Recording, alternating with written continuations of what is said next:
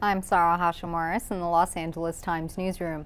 The younger brother of King Willem-Alexander, Dutch Prince Johan Friso, has died at the age of 44. He had been in a coma since a skiing accident a year and a half ago.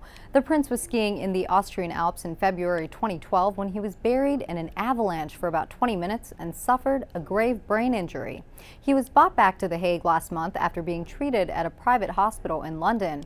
The royal house said the prince died of complications from the accident. King Willem-Alexander and Queen Maxima are said to be on their way home from a vacation in Greece.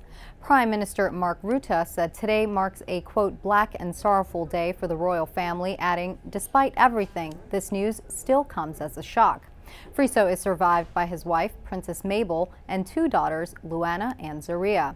The Times reports that the prince renounced any claim to the throne in 2004 when he married Mabel. The wedding was not approved by Parliament after royal vetting of her past revealed a past relationship with a drug baron.